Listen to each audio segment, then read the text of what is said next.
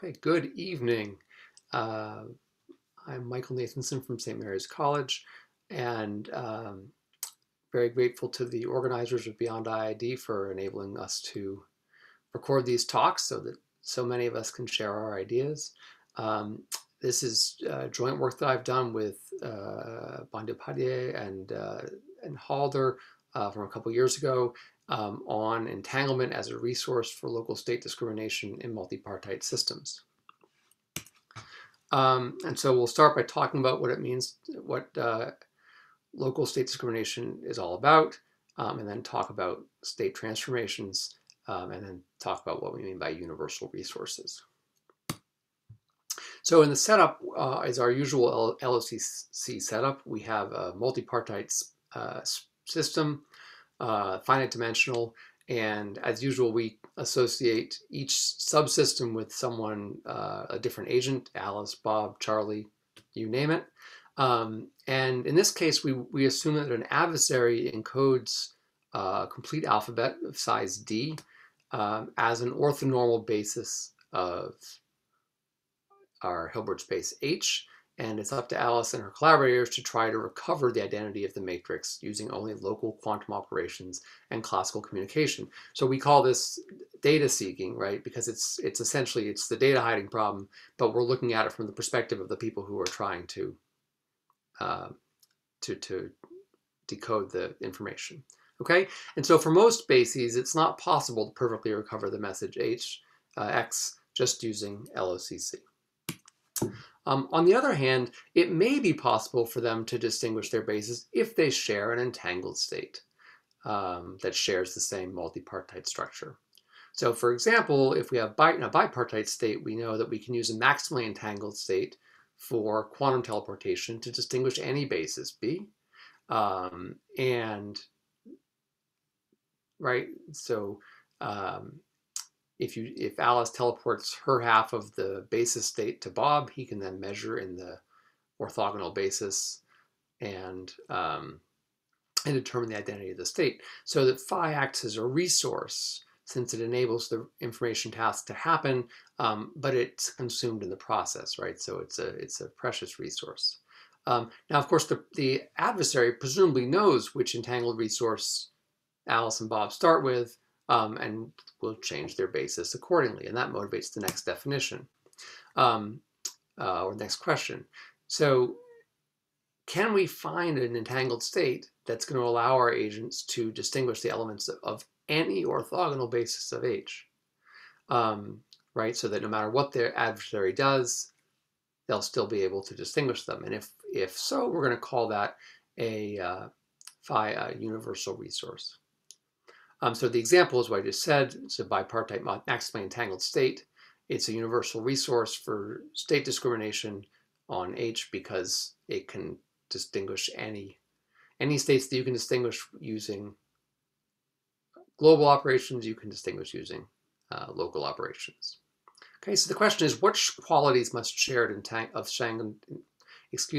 what qualities must shared entanglement have in order to be a universal resource? So our main result and what's going forward is an equivalence between the problem of local state discrimination and local state transformation.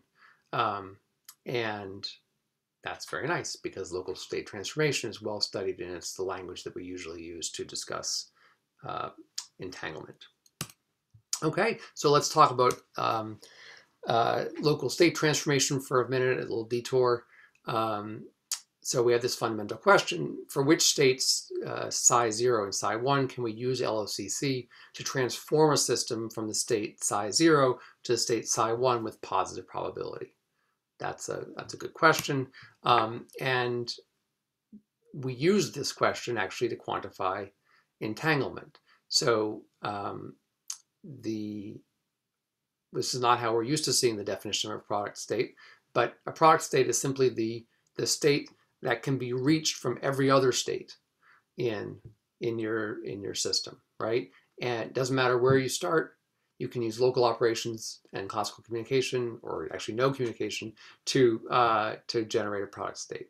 Okay, and if it's not a product state, then we say that psi is entangled, And if we want to compare, we say that phi is more entangled than psi if and only if we can use LOCC to transform phi into psi with probability 1, right? So we know that it's a very strong statement to say that one state's more entangled than another.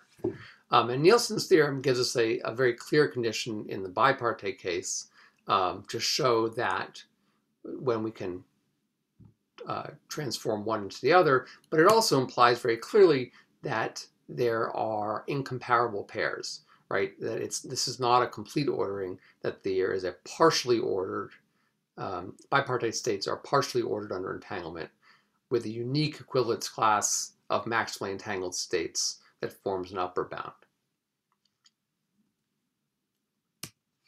Now, when we move to the multipartite picture, things get more complicated. Even in this case of 3 qubits, we have the GHZ states and we have the W states, which are shown there, and they have different properties. GHZ maximizes the bipartite entanglement across each split. So among overall 3 qubit states, the GHZ maximizes the bipartite entanglement, whereas overall 3 qubit states, the W states maximize the Schmidt rank, which is the number of terms in the minimal product sum representation. So the 2 states are actually incomparable. You can't transform W into GHZ with probability 1. You can't transform GHZ into W with probability 1. So this means that it's partially ordered, and there's actually 2 equivalence classes of maximally entangled state. So this set does not contain a maximum element, doesn't contain a top element, as we can see in the picture from the article from 2000, Dear Vidal and Sirac. And so they're both maximal and partial ordering, and every 3 qubit state can be reached from, well, every 3 qubit state with genuine tripartite entanglement can be reached from exactly one of them, and every 3 qubit state can be reached from at least one of them. Okay. So now let's think about how that relates to our question about entanglement as a resource.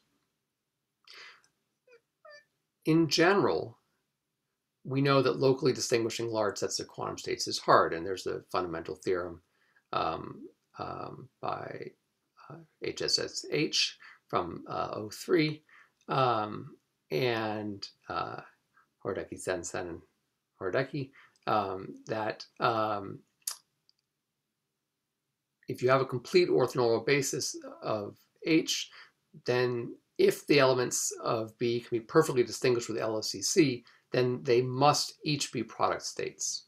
Okay, if any of the states in the bases are entangled, then there is no possibility of distinguishing a complete orthonormal basis. Note that this condition is necessary but not sufficient, because we know this, right, from the non-locality without entanglement bases, which are bases of product states that cannot be distinguished with LOCC, at least not perfectly. Okay, so we say, all right, this is hard. Let's loosen up the requirements a little bit. Instead of asking for perfect discrimination, we're going to ask for unambiguous discrimination. And what this means is that we have a set of inputs that can be unambiguously distinguished if for each possible input X, there's a positive probability of correctly identifying it when it's sent, and there is 0 probability of identifying it when it's not sent. So that's really good. The cost of this is that there's a possibility that the protocol will just fail and will just give you a completely non-informative result. And so using, the concept of unambiguous discrimination is from classical information theory, but in quantum, we know that using full quantum operations, a set of quantum states can be unambiguously distinguished if and only if they are linearly independent. Okay, so very, very nice, simple condition. And even unambiguous discrimination is hard when we're restricted to LOCC. And so a nice theorem by Dwan and collaborators, if we have a complete basis, now not necessarily orthogonal, for each of the basis elements, we can let psi I be the vector that is orthogonal to all the other psi j. Okay, this is uniquely defined because you have a complete basis. And these states form what's called the reciprocal basis.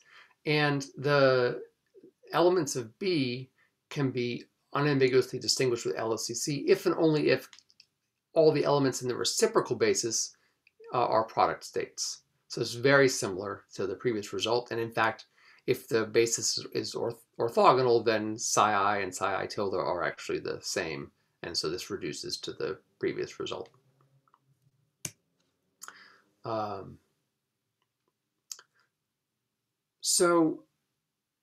And that's actually an if and only if, which shows us that the go back to here, that the non-locality without entanglement basis can be distinguished unambiguously, just not perfectly. So here's our formal definition of a universal resource, which we've sort of hinted at. A state psi in H prime is universal for state discrimination if for every basis of H, the states psi tensor B can be perfectly distinguished with LOCC, and it's universal for local unambiguous discrimination if for every set of linearly independent states, every basis, the set of states psi tensor B can be unambiguously distinguished with LOCC, right? So these are formal definitions of what we said. And the question is, which states can function as universal resources?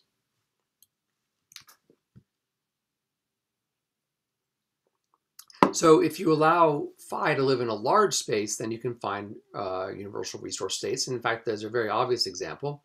If we let H be this system of 3 qubits, we can construct a state which is simply a Bell state between Alice and Charlie, and a Bell state between Bob and Charlie. And this lives in Alice and Bob can still have qubit states, but now Charlie needs a 4-dimensional space to work in.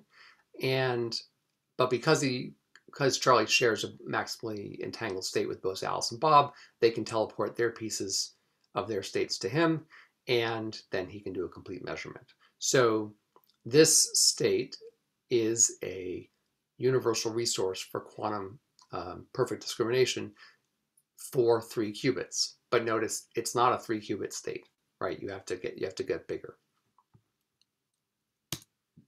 Okay, and the question is, do we always have to look to a larger space for our resources?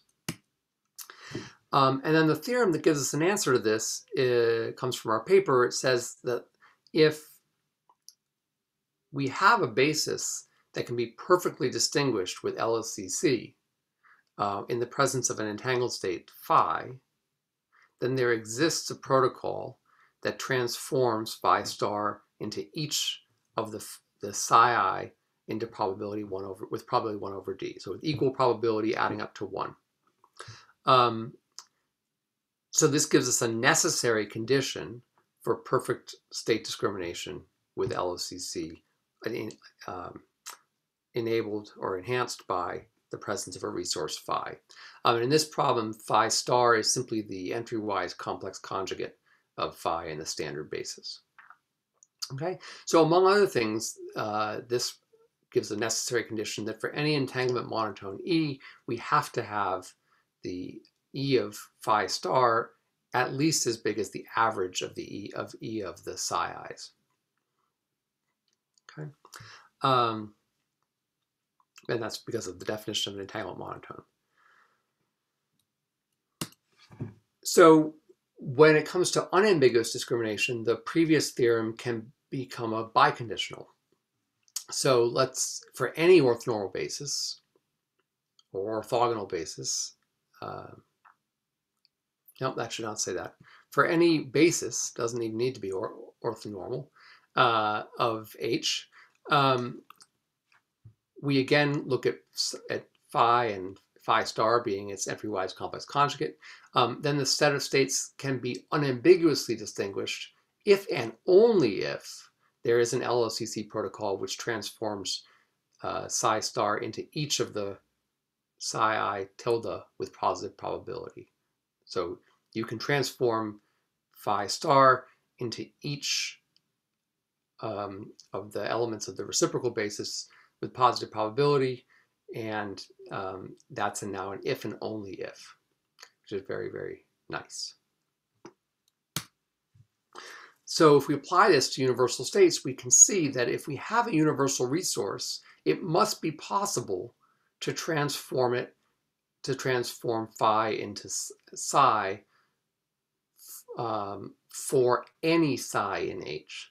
And why is that? Because pick a psi in H, apply d-1 local unitaries to it, such that your result is linearly independent. Now you have a basis of states that all look like psi locally, and we can then transform those all into psi, and that implies that we must be able to map phi, or phi star really, to psi with probability 1. Okay, and so we have such a resource for bipartite states. When the question is, can we find a similar resource for tripartite qubit state? Is there a state in H itself that enables unambiguous discrimination of any basis of H? And the answer is no.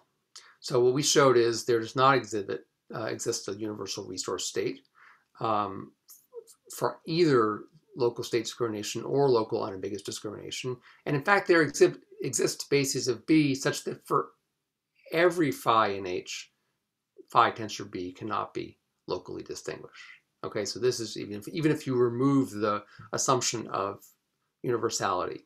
Okay, and the negative result follows directly from that corollary. If there are multiple maximally entangled classes, as there are for 3 qubits, then there's no hope of this corollary being satisfied for any phi in H itself. Okay, so we'll look at a couple of other examples of candidates for universal resources, in particular for 3 qubits. So here's a state which is a generalized GHZ state, but now it's in a 3 qubit state. And you can show that you can locally transform this into both a W state and a 3 qubit GHZ state, which means you can then transform it into any 3 qubit state. So it is universal for unambiguous state discrimination on 3 qubits. So this 3 qubit state is universal for 3 qubits. One more 3 qubit example where you can see it lives in a qubit state paired with 2 qubit states. And what's interesting about this one is that it is universal for the problem of unambiguous discrimination on 3 qubits, but it is not universal for perfect state discrimination. So those are distinct questions. Okay, and I'll just sort of show you how one thinks about these things. To show that it's universal for unambiguous discrimination, all you need to do is show that you can find product matrices that product operations that take you from psi 3 to W and from psi 3 to GHZ.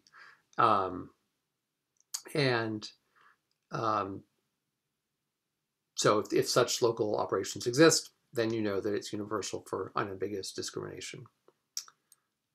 If you can transform it into every single one of the maximally entangled classes, then you're fine. And for the case of 3 qubits, there are only 2.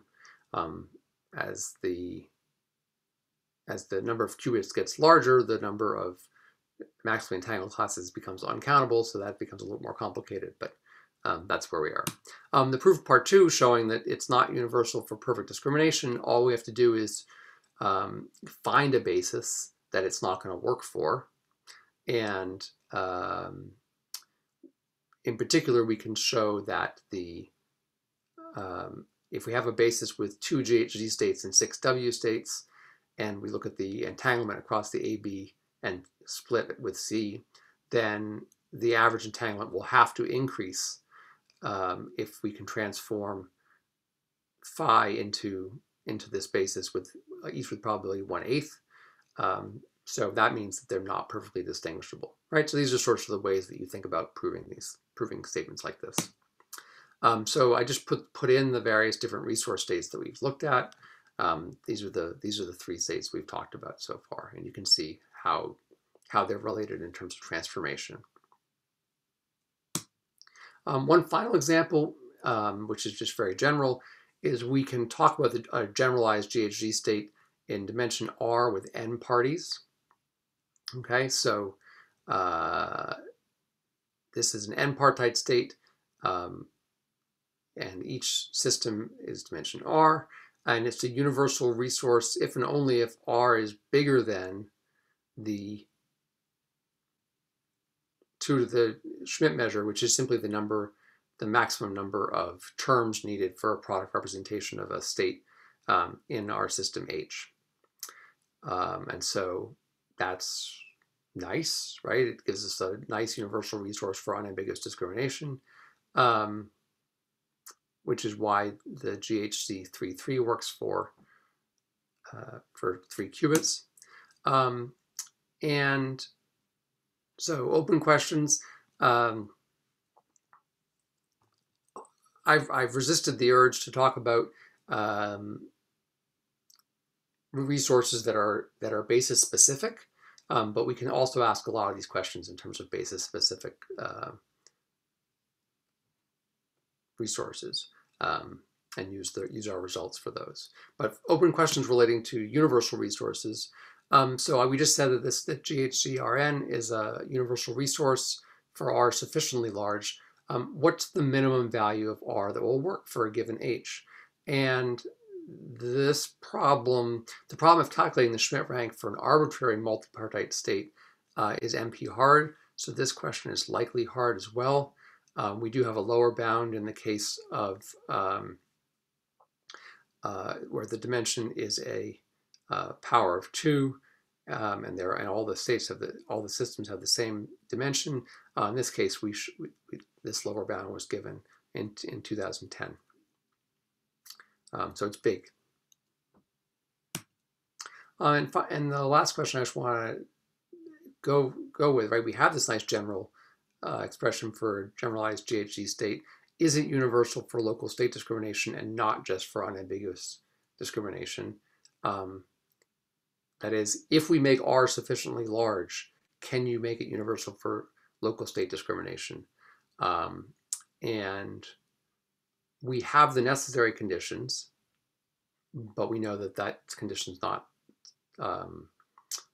sufficient, just necessary. So this is not a trivial question, or at least does not appear to be trivial to me. Okay, so these are our 2 papers that came out in Phys Rev A, and 2 other papers that we cited here. There's a lot of rich material around this, and I encourage you to find out more, and feel free to contact me if you have questions. Okay, thank you very much.